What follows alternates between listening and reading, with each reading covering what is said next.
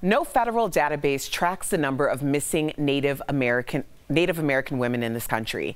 Estimates range from 116 to as many as 5,000 women who have vanished without a trace. Today, we're shining a light on just one of those cases, the disappearance of Susan Robin Bender. That's today's True Crime Chronicles.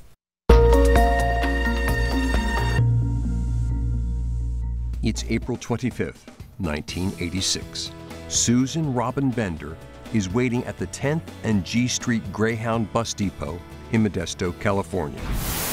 Susan plans to travel to Carmel by the Sea, a small coastal town about 120 miles west of Modesto, to meet up with her friends for the day. But in moments, her life will change forever. We hung out a lot. We would bike ride. We would walk. We would do a lot of stuff together. Susan is at a payphone making a phone call. In her luggage, Susan has packed her diary, an address book, and some clothes.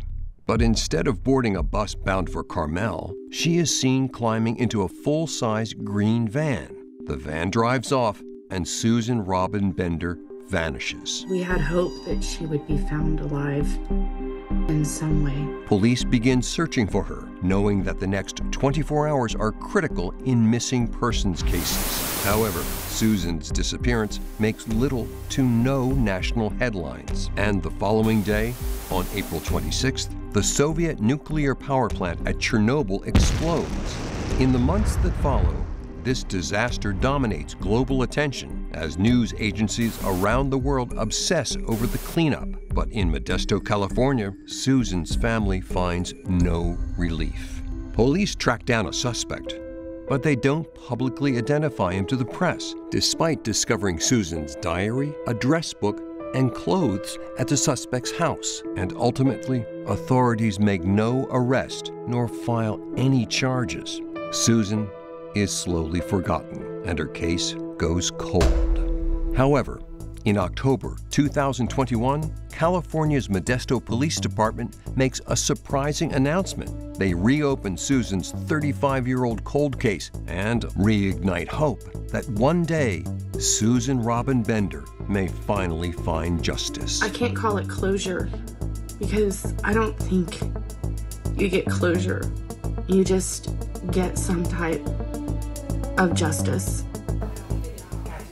Susan was just 15 years old when she disappeared. Today, she would have been in her 50s. Earlier, we caught up with Madison Wade, a reporter at ABC 10 in Sacramento, California. Here's what she had to tell us. Madison, thanks for taking the time to chat with us about Susan's disappearance. Why has Modesto PD reopened the case? So they have looked at cases throughout the history of their cold case unit to try to find ones that are solvable. And this is one that stood out to the Modesto Police Department. When we pressed them on exactly why they're reopening this case, they weren't able to give us much more details, probably for a good reason. And we don't want to jeopardize what that might be. But they did tell us that they identified some potential areas of opportunity which may lead them to a possible suspect and moving this case forward. This includes advancements in technology, probably genetic genealogy as well.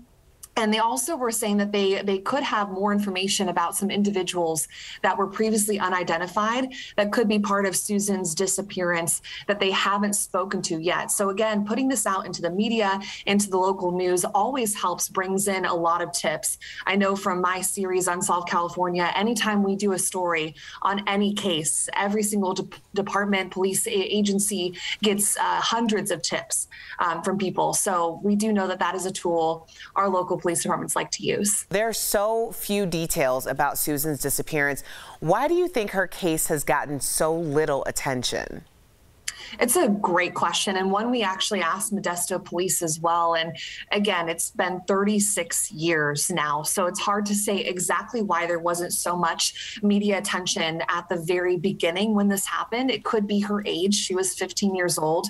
As we know now in the news media, when we hear of a 15-year-old missing, it's, well, were they at risk? Are they running away from something? Was this their own decision? So that could be playing into it. It also could be her background, you know, the fact, she was a Native American descent as well.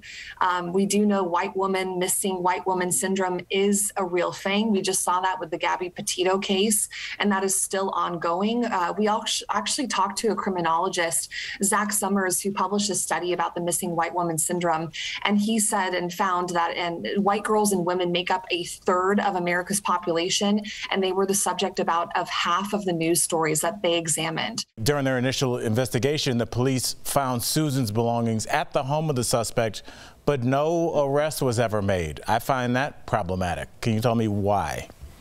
Absolutely. And I wish I had a very clear answer as to why. But what we do know is that her diary, her address book, some other items, personal items, she had a bracelet on at the time that she was taken, a gold bracelet. So some other items we don't exactly know. Some clothing were also located at the suspect's home after she vanished. Now, this person has been cleared. They were never arrested as part of this investigation because of a lack of evidence. Again, 36 years ago, that is a long time ago when DNA evidence wasn't that pertinent. Of course, now we know DNA evidence is the key to solving so many of these cases. So it is quite possible that that person they were looking at initially when they found some of her items, they're looking at again. And we just don't know. We don't want to jeopardize the case. You know, Modesto Police is reopening this case for a very good reason. And that is possibly one of the biggest reasons. Well, I mean, we certainly appreciate your efforts in this case. I know that we are blasting this everywhere because we want people to jog their memories. We want people to come forward if they have any information. Madison, thank you so much for chatting with us and for all the work that you're doing. Thank you.